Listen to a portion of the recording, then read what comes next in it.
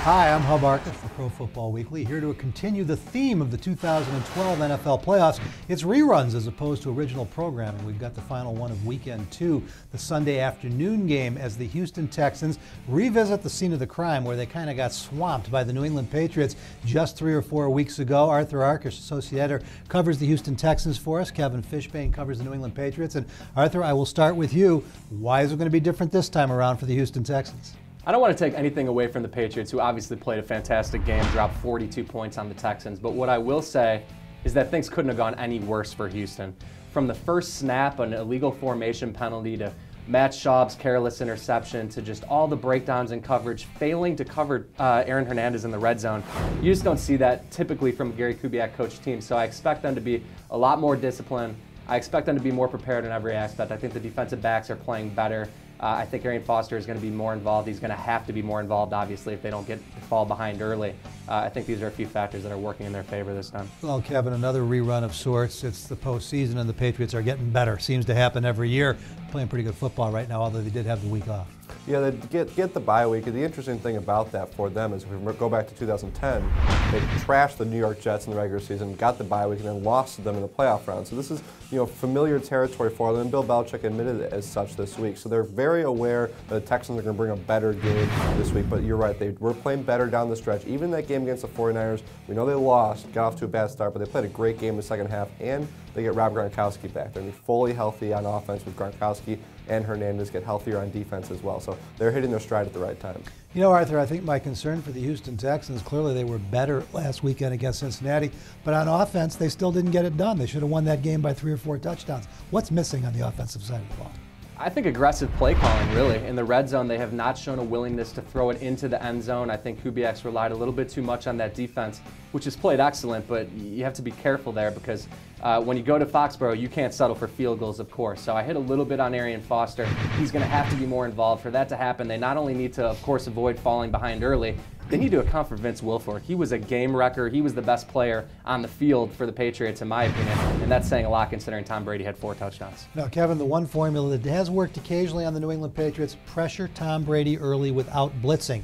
J.J. Watt can do some of that. He can't do it by himself. Can the Patriots keep J.J. Watt from taking this game over? Well, they worked hard against him in that last matchup, and he didn't get a sack or a tackle for loss, but he did have 3 quarterback hits, so he got after it. He's going to go against that right side, is my guess. Try to take advantage of Dan Connolly, who he's a much better player than. But the Patriots are well aware, and Bill Belichick has been open about how Watt's the best defensive player in the league, and then we heard the story about using the tennis rackets to try to prepare for him last time, and it worked in some way. Brady throws the ball so quickly. Look for them to run the ball a lot again with Stephen Ridley. That's the way they keep defensive lines from getting after Tom Brady, and that could be the key in this game. Arthur, they need a second option on offense, the Houston Texans do. Andre Johnson had another incredible year. Owen Daniels was kind of up and down. Who's the guy who has to step up for the Texans to get into a point-scoring war with the Patriots? Well, other than Foster and Johnson, I believe it has to be Owen Daniels. He was actually the leading receiver last week, played a solid game.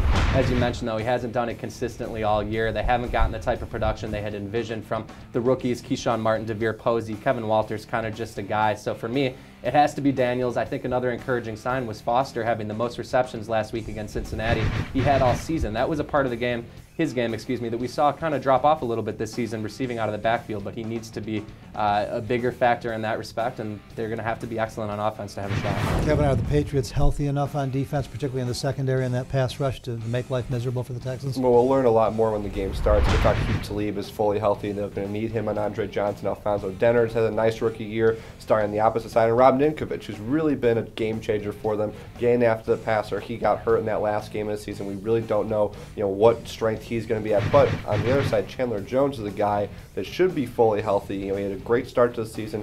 Injuries slowed him up a little bit, and if they can get pressure, that helps the secondary a lot. You get McCourty and Gregory back there. The safeties have been much better this season. Prediction time, guys. Arthur, the Texans are your club. They're the visitors. We'll let you go first. I don't think it's going to be a laugher. I mean, I'm not going to go against the Patriots, who I believe are Super Bowl bound, but I do see the Texans being better prepared this time around. I expect a closer game. They've got to get ahead early so they can run Foster, do what they like to do best. In the end, though, Belichick and Brady, that's who I'm taking. The one thing about that matchup last time, Arthur mentioned the Schaub interception. There was also a Stephen Ridley fumble the Texans did not recover. He doesn't throw that pick. They recover that fumble. whole different ball game. I do lean to the Patriots again. I think it's going to be closer, but Brady at home in the playoffs, hard to beat him, and getting this team at full strength. I mentioned earlier, Rob Gronkowski could be the difference. He didn't face the Texans last time they played. He's back, gets that bye week, and we know how good he can be, especially come playoff time. All right, closer maybe, more competitive early probably, but at the end of the day, I didn't see enough from the Texans last week against Cincinnati to tell me they can stay within 2 touchdowns of the New England Patriots. That is our preview of the Patriots-Texans game.